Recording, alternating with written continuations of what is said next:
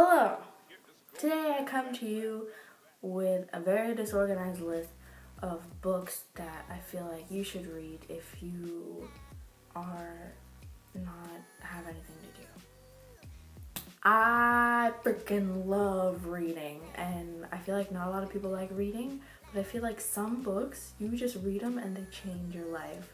And I'm not trying to be cliche or anything. I'm trying to be real from the heart. So I'm coming straight hot to you. Try you with a disorganized list of books that you should read for sure. My first favorite book is The Perks of Being a Wallflower by Stephen Chbosky? Question mark? I don't know. Favorite book. You have to read it. It's so good. It's not thick. It's not intimidating. How many pages is this? 200 pages. Really, 200 pages. You can read this. Not a girl book, not a boy book. It's just a great book. I mean, it's about a boy, but that doesn't make it a boy book. And it's just so good. So many different stuff in it that is it's so a relatable book.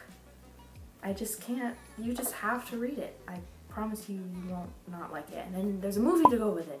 So yeah, you have to read it. Number 2 is a book I don't have a physical copy of, but anyways, it's kind of a funny story by Vizzini, and it's such a good book too. It's not a boy or girl book again. It's just a really good book. I kind of think it's kind of the same as The Perks of Being a Wallflower, just a little bit, but it's really an original story, and it's a little bit longer. I think it's like 300 something pages, but it's so good, and I don't want to talk about them a lot because I want you to read them. And there's also a movie. It has Zach Galifianakis and Emma Roberts or Stone. I always get them confused. Yeah, it's very original. I've never read a book like it, and it just, the beginning is kind of slow, and it's like, you're like, oh, where's this going? And then it happens, like what is supposed to happen happens, and it's like, yes, this is so good. And it's even more relatable than The Perks of Being a Wallflower. It's just really good, and you have to read it. The next book is actually a girl book, but I mean, it's not like boys can't read it. It's just like pretty girly, so I don't think boys would want to read it. And it's called Slammed, and it's by Colleen Hoover, and it's definitely one of like my top books. And oh, it is so good. Like, it's got romance, I don't really like poetry, but it's slam poetry, so it's like a monologue. It's like, whew, it's so good. And I don't want to give anything away. I don't really want to talk about them, but it's not long. It went by really fast. I think it's only like 250-ish pages. And it's a trilogy, but the other 2 books, I liked them because I'm into like really gooey romanciness sometimes, but I don't recommend those.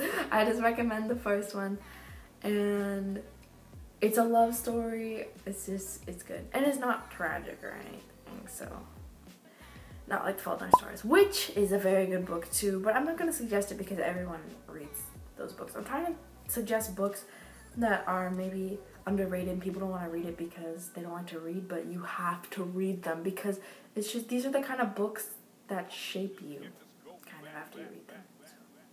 This next book is my 3rd favorite book of all time, and it is not a boy or girl book, and actually I think everyone's read it, but if you haven't read it, like, where are you? Are you on Pluto under a rock? Please read it. It's The Maze Runner. I think everyone has heard about it or seen the movie, and it's way better than the movie, I promise you. And it's not, you're not gonna regret reading it. I mean, you're just not. It's complete. Like, the whole book is all action. Like, you're never bored with it. And I love, it starts confusing. Oh, it's just so good. I'm sure you've already read it, but read it again. It's so good. You have to read this book. The last book is books. They're series. They're girl books. And okay, you don't have to read these, but they're literally so funny and awkward, and they make me so happy. And they're girl books. And they're British, so they have like some words in them. Anyways, I don't have the first one with me right now, but I have 2 and 3. the Georgia Nicolson diary books. The first one's Angus Thongs and Full Frontal Snogging, and then I have the second one and the third one. And I've read all 8 of them. I think there's 7. There's 7 of them.